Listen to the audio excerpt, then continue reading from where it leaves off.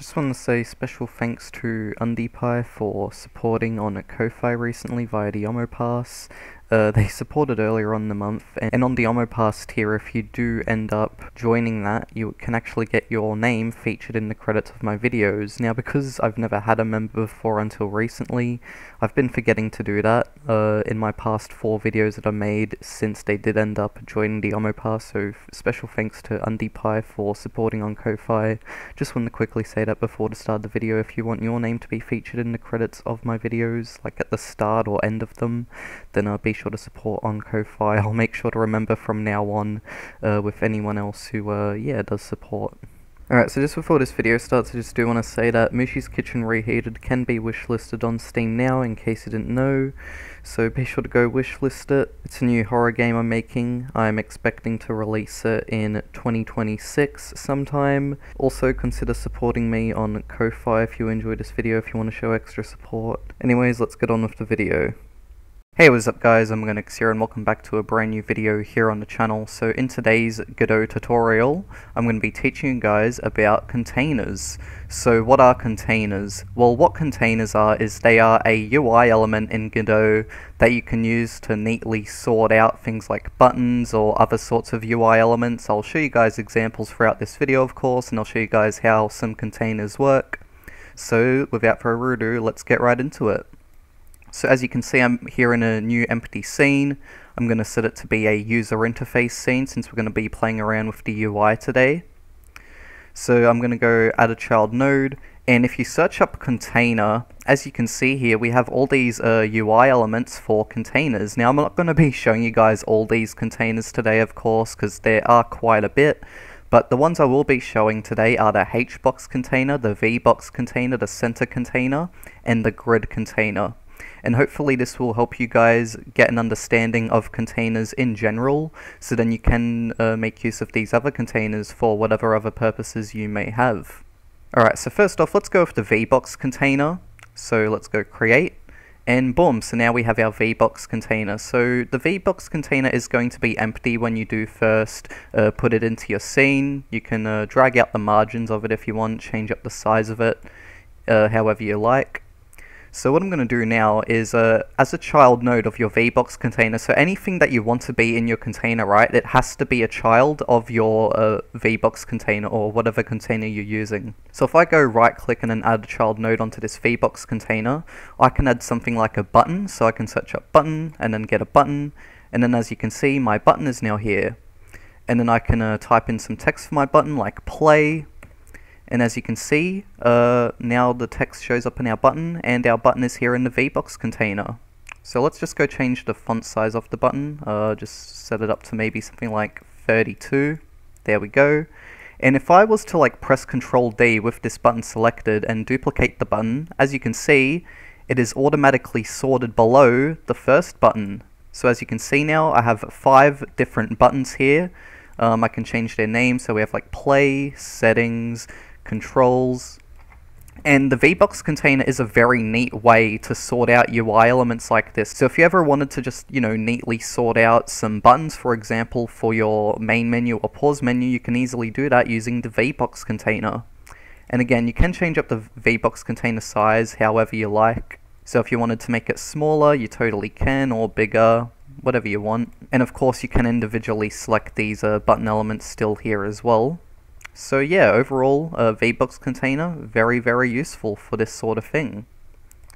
And also, it doesn't just have to be buttons, as I mentioned, it can be, you know, pretty much any sort of UI element. So let's say, for example, you wanted to add in like a, line edit node. So this node here, it's used for like text input. So you could like put this anywhere you want to in your VBox container. We'll just enter some placeholder text like enter text here. So all you need to do to change up the position of your UI element in the container is just here on the hierarchy, just move it up or down, and then it will automatically change that for you in the scene. So yeah, overall, really, really cool stuff there with the VBox container. Alrighty, so now that I've shown off the VBox container, let's actually go on to the HBox container now, which is the horizontal container. So again, you can size it up however you like. I'm just going to move it over to the side here, and then we can put in some buttons, for example, just like that. You know, you can enter in the button names, and then you can just duplicate them to have it be displayed horizontally. So if you're someone who wants to have your UI elements displayed horizontally simply like this, then the HBox container can be very useful in that way. So as you can see, I've got a bunch of buttons here which are all ordered horizontally. And again, you can put any sort of UI element you want here. Let's actually do a rich text label. So this is just a bit of text. And we can just enter something like hello. Now with certain UI elements, like with this rich text label here, sometimes you might find that it'll be better to go into the layout tab here. So let's say, for example, on my rich text label, right? If you go into the layout tab and then you go down to container sizing, if you go to select expand on either the vertical or horizontal option, wherever it shows up, as you can see, that element now shows. So yeah, sometimes with certain UI elements like rich text labels, for example, you might need to check the expand box here just to actually get it to show. Not every element's like that, but just a few certain ones are. Hey everyone, Omogonix from the future here. So instead of using a rich text label in containers, maybe just consider using labels, because the thing about regular labels, right, is you don't have to then go out into the layout section, then in container sizing, then click expand. You don't need to do that because, you know, all the text already shows up anyway. So yeah, just thought I'd let you guys know that labels, consider using them over rich text labels when using containers. I think color rects are another one which I like that as well. So if we go into the layout here, container sizing, expand, as you can see, now we can actually see the color rect. So yeah. Alright, so I've shown you guys vertical box containers and HBox containers. But what's next? Well, as I said before, I'm going to show you guys the center container now. So the thing with the center container is I mainly use this in my games for like crosshairs, so you know, I like to drag the size of it all the way out to fit my whole screen here, and then I might add something like a texture rect, for example. So I'm just going to add texture rect, then we can add like a UI element here. We'll just select one of these little images, and as you can see, this image is now centered to where the center container is. Let me just disable the HBox container and VBox container so we can just see this. See, as you can see, this image here, the texture rect, is now centered into the middle of the screen because of how the center container is. So if you change up the size of the center container, as you can see, the position of the texture rect here changes as well, so then it continues to fit inside the center of the center container. So yeah, if there's anything that you ever want to keep directly in the center of your screen or just in the center of a container in general, the center container is definitely good for that. Like I said, I like to use it for crosshairs in my games. So if you ever want to use it for a crosshair, this is definitely a good option, because sometimes it can be hard to know where the direct center of your screen is, so the center container definitely does help with that. So the last thing I'm going to be talking about today is the grid box container. So hopefully after I talk about all these containers today, this will help you guys with understanding the other sorts of containers that are here as well. So with the grid container, as it's called, it's not called the grid box container, it's just called the grid container. So we can go create this and size it just like every other one. So let's actually go add a button in as an example.